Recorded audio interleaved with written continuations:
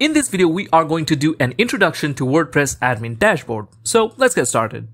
We're here in our WordPress Admin login page. From here, you have to insert your username and password to access your WordPress Admin Dashboard. So we're going to go ahead and add in our credentials. All right, after that, we are going to click on Login. And this is our WordPress Admin Dashboard. From here, we can see there are a lot of items on the left-hand side, and on the top, we can see a toolbar, and on the center, we can see some content. So let's go ahead one by one and understand what this is. So first, let's look at the toolbar over here.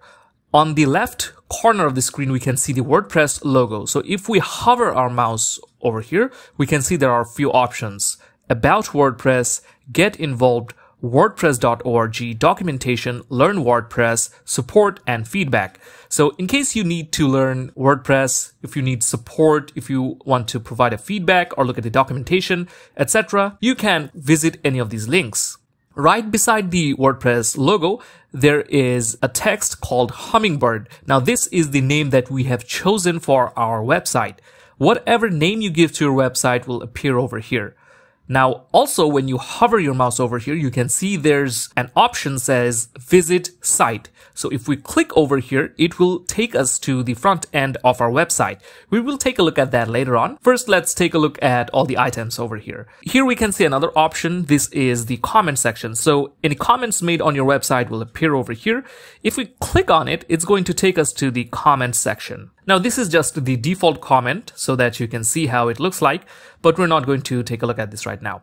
We're going to go back to the dashboard over here, and we can see there's another option called New. Once we hover our mouse over here, we can see 4 options: Post, Media, Page, and User. So you can create new post, add a new media file, add a new page, or a new user. Now, these options are also found over here. So if you look at it, the post, media, page, and user. Here's the post, the media, page, and users. So you can create new posts, edit pages, posts, or users from here as well, but this is the shortcut. Over here, we can see the database we're using. And finally, over here, we can see the admin username. So here we can see the profile picture of our user. We can also edit our profile. This will directly take us to users and profile settings. And finally, we can log out of our admin dashboard by clicking over here. Now, these were the options that we can find on the top bar. Now, on the left-hand side, we can see there are several options over here. The first option that we are going to see is the dashboard. Now, the dashboard has 2 parts, the home and updates. In the home section, we are generally going to see this over here. Welcome to WordPress. Learn more about the 6.7.1 version. So this is the version of WordPress that we are using. Now, depending on what kind of version you're using, this design might change. Here we can see some information about this version, and we can take a look at a few options such as site health, quick draft, at a glance, activity, WordPress events, and news. So this actually gives you a basic idea of your website or a quick update of your website.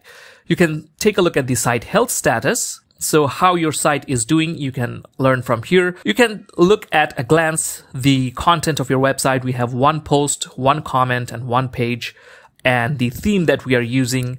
The activities in our website, we can look over here. We can also make a quick draft from here as well. And finally, we can take a look at some WordPress news and events. Now, you can also drag and drop these boxes around anywhere you want. You can design it in your own. Okay. So I'm going to place it back over here. And you can also remove this section just by clicking on Dismiss over here. So if I click on Dismiss, it's going to go away. Now, on the screen option, we can also bring the welcome message back on just by clicking over here. We can remove any of these things if we want. For example, if you don't want the WordPress events and news over here, you can just remove it and you can see it's gone. Okay. So in this way, you can choose what you want to display and what you don't want to display using the screen options. There's another option over here that says help. From here, you can get the overview, navigation, layout, content, all information are over here. So what's the navigation? The left-hand navigation menu provides links to all WordPress administration screens with sub-menu items displayed on hover that you just saw. Okay, so you can get all the information from here. Okay, So that was the home page. Now there's another page called update. So if we click over here, it's going to take us to the update section. From here, you can update your version of WordPress. Here it also says which current version we're using. Also, our automatic update has been switched on. So it says this site is automatically kept up to date with each new version of WordPress. You can also switch to automatic updates for maintenance and security releases only. You can also reinstall your WordPress version from here. You can take a look at the plugins and themes update over here. In case you want to update any of those manually, you can do it from here. Now, these were the dashboard options. Now let's move on to the posts. If we click on posts, it's going to show us all the posts over here. So we currently have a dummy post called Hello World, which is added by default. We can take a look at the title of the post, the author, categories, tags, comments within the post, and when this post was published. You can edit this post, quick edit this post, delete this post, or even view this post. You can add a new post just by clicking on Add New Post. Now, before we view this post, let's actually view our website. To view the website, we can simply hover our mouse over here and click on Visit Site. And this is our website. It's just a default, fresh site without any theme customization. That's why it looks like this. But don't worry, you can design your WordPress site and style it as you like. By default, this is the design that we have. You can see there's one post. So that's the post that we just saw. If we click on this post, this is it. Welcome to WordPress. This is your first post. Edit or delete it, then start writing. And here's the comment that we saw. Now let's get back to our dashboard. We're simply going to hover our mouse back over here and click on dashboard. And we can get back to our WordPress admin dashboard. So from here, you can add new posts, add new categories. If we click on categories, we can add a new name, slug, description to the category. We can also attach a parent category if we want. And we can also create tags in the same way. So these are the post options. Next is the media library. All your media files are stored over here. Your images, videos, audios, documents, everything is stored over here. Currently, we can see it says no media items found because this is a fresh new WordPress website. We have no files over here. But when you upload your files, you will find all of them over here. You can also add a new media file just by clicking over here or right here. So if I click on it, you can see we have the option to select a file from our computer. The next option is the pages. So from here, you can create a new page. You can view all the pages that are here. You can see the author, the date these pages were published. All the information can be found over here. In the comment section, all the comments on your website. From here, you can also remove these comments, reply to these comments, quick edit or edit these comments. You can also unapprove this comment. So this comment has been approved and it's being displayed on our post. But if we click on unapprove, this comment won't be displayed on the post anymore. The next option is the appearance. So if we click on appearance, it's going to show us the themes section. In order to create a website, you need a theme. Now, these are the themes that are already installed on our site. The 2025 theme is currently activated. If we click on theme details, we can find the details over here. We can find the name of the theme, the version, who is this theme created by, if you want to enable auto updates, etc. You can also customize this theme just by clicking over here. To add a new theme, we can click on this button. And it will open up this section where you can install the theme that you want. You can browse and find the theme that suits your style. The editor is basically where you can edit your website. So if we click over here, it's going to open up the full site editor. Using the full site editor, you can design different aspects of your website. Not all themes use the full site editing. Some themes actually use this, but the default WordPress themes use this full site editing feature. Now, depending on what theme you're using, you might see more sub-options inside the appearance menu, such as menus, widgets, etc. Now, to add new features and functionalities to our WordPress website, we use plugins. Currently, there are two plugins installed on our site, the Hello Dolly and the Akismet Anti-Spam Spam Protection plugin. Now, these plugins can be found by default. The Akismet is a popular plugin for protecting you against spam. Now you can see that these plugins are disabled. We can activate them just by clicking over here. We can find other information of the plugin such as the description, the version, the author of this plugin. We can view details. We can also enable auto updates from here. To add a new plugin, we can simply click over here or here. And it will open up the plugin repository. From here, we can find the plugins that we want. So there are a lot of plugins. If we click on the popular tab, we can find all the popular WordPress plugins. Now, these plugins add several important features to your website. For example, Elementor is a popular website builder plugin. Now, Elementor is mainly a page builder plugin, but throughout the years, it has received many updates. Now it's called Website Builder. Contact Form 7 allows you to add forms on your website, while Yoast SEO is a popular SEO plugin, which helps you with your SEO. In this way, you can install these plugins and add new features to your website. To install a plugin, we simply click on this install button.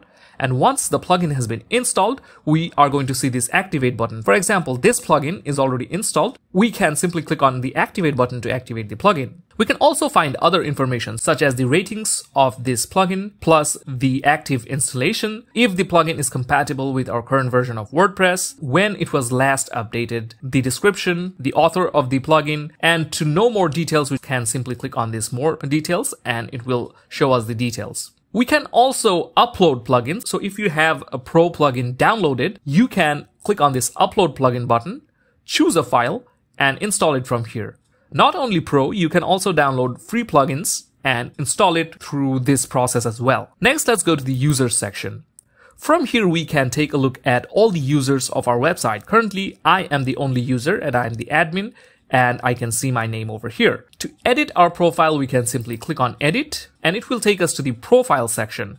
From here, we can choose the visual editor, we can choose the admin scheme color, keyboard shortcuts, and actually customize our user first name, last name, nickname, contact information. Everything can be found over here. Okay. To add a new user, we can simply click on add a new user. From here, we can add a username, email address, first name, last name, website. We have to generate a password. Then we can select for which role we want to register as and then click on add new user and the user will be added. Now the profile section we have already seen. So let's move on to the tools. Normally, when you're working with WordPress, you do not need to visit the tools section that much, but here you can find some important tools of your website. For example, if you want to import any settings. So if you have posts or comments in another system, you'll be able to import those into this site. If you want to export something, you can do it from here.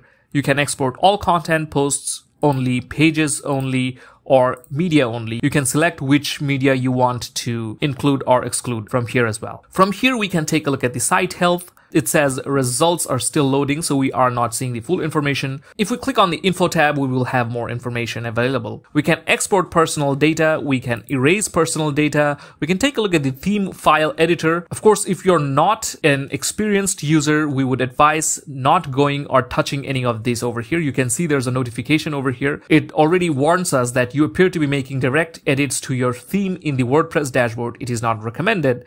Editing your theme directly could break your site and your changes may be lost in the future updates. So I'm going to click on go back because I don't want to make any theme file changes.